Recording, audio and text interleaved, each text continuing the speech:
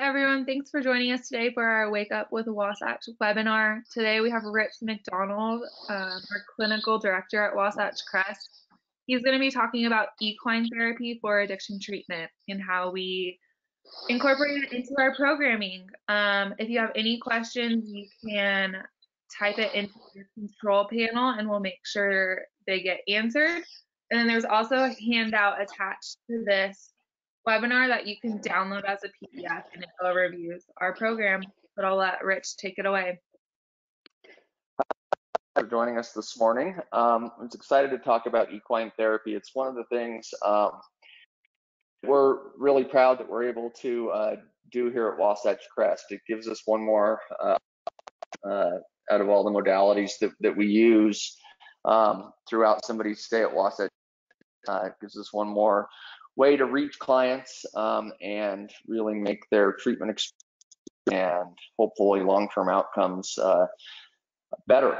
So I thought I'd tell you about the partner we have that helps us with our equine therapy. They're actually located about 20 minutes from Wasatch Crest, and we went this route. Like we the property available here to have horses on site, but by the time you board them and take care of them properly, it becomes kind of a daunting task unless that's your focus. But we found an incredible partner in Salt Lake, which is that has, well, essentially the entire practice is all, and they were really excited when we reached out to them to work together. And how we work with them is our clinical team goes with our clients to the program and is incorporated into the groups that we run. Right now, in the summer, we generally go once a month. In the winter, we go essentially every other week.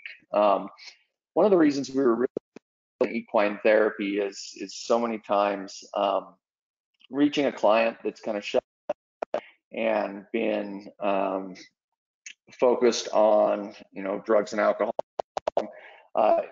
It's been interesting to see that connection and that ability for and they actually have a few other animals help clients help reflect the client on with them. But I think that one of the other thing equine therapy brings to addiction treatment is it allows clients to get outside of themselves.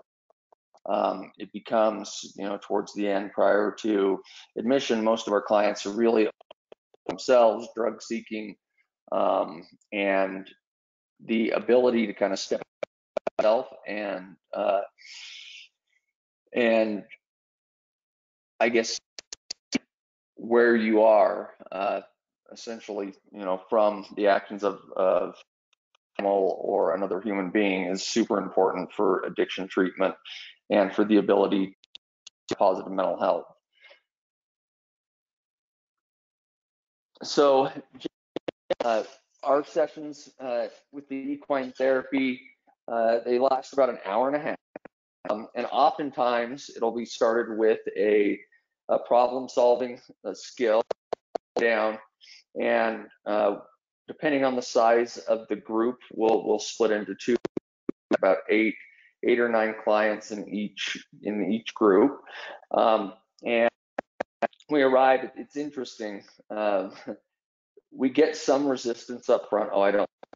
Last week we had somebody that said they were allergic. Turns out they weren't allergic to horses, but I think overwhelming. They assume they're going to be, I guess, don't understand what therapy is really about.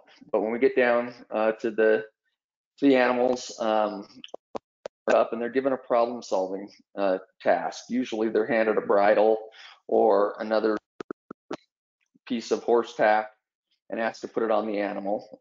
They're not necessarily assigned a specific animal. There's usually several horses walking around. There might be clients in each little group that walks and finds the animal that comes to them. And it's interesting because the clinical team has gone down over the past 12 months or so. we kind of know the animals a little bit now, and it's been interesting to see which animals or which clients are attracted to which animals and vice versa. But they'll give them a problem-solving skill, and it gives them the opportunity to really get, in the moment, as well as gives the clinical team the ability to make some observations about the animal, and generally that'll carry over into their life with your loved ones. And the way the animal responds often tells us a lot about where the client is at, and then we can process kind of the experience, or respond. And really, what it comes down to oftentimes is it's we had one experience that I'll tell you about here in just a minute, but it was one of the experiences the client had that really see kind of what their family had been telling them for a long time. So spending time with the horses, taking care of the horses, brushing the horses. The whole idea really is to get them back centered, taking care of something outside of themselves, get them present, and get them engaged in the process.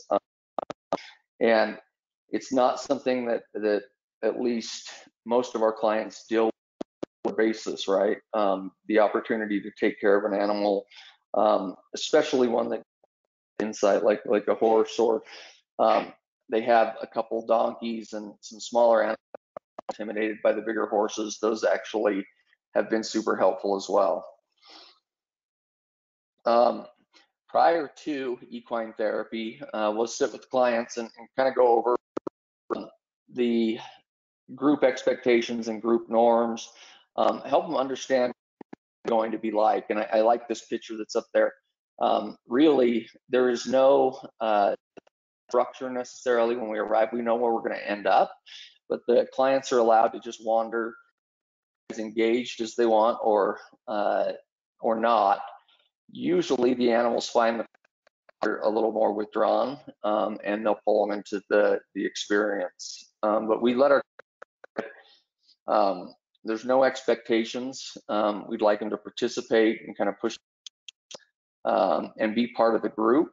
And we do our best prior to also to, if we've got groups of 2 or 3 clients, we'll match with peers that will, help them work as a team. We draw out some of the more clients that are a little more reserved, which is super helpful. We let them know that, the animals are safe. We, all of the animals that we interact with, are pretty calm, mild, and it's generally one of the things our clients are absolutely loving by the time they leave is their experience at the equine therapy. So I thought this would be a good story of the client. So we had a gentleman here in treatment, and he was a father. He had a career. He's super busy, and it sounded like through some of the family sessions I worked with him on, he had a lot of people fighting for his time. His wife and his children all said what they wanted from him was sobriety. They wanted him to be present and to spend quality time with them. We got down to the corral, and as we walked in, it was really interesting. It's kind of the alpha, is what the trainer calls the horse, and the rest of the animals kind of let him do whatever he wants, and they'll flow. But gentleman walks up to the horse and starts trying to put the bridle on and whoops the horse for a minute. And what we started to notice is the other 2 people in his group, in between the client and his peers, every time another animal would walk up, or every time he'd walk over to try and pet another animal, this horse followed right in between him and whatever else was trying to get close. it was an important moment for the client because what we realized and what he was able to gain, and a lot of times we let them, not a lot of times, we let them come with the insight and the perspective, but essentially this horse, anybody get close to him and fighting for his time always, right? And the question we posed to the client was, is that, you know, is there people all of the time? And it was a pretty profound moment. The client broke down and was